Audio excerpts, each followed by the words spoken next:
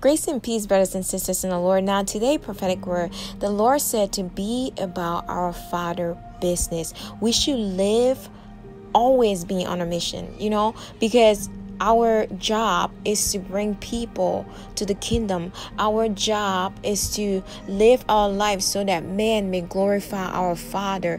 Our job is to build the kingdom of God. So in all that you're doing, make sure that your life is reflecting Christ. Sometimes you don't even have to say something and somebody will be like, you know what, there's just something about you. I want to be your friend. There's just something about you.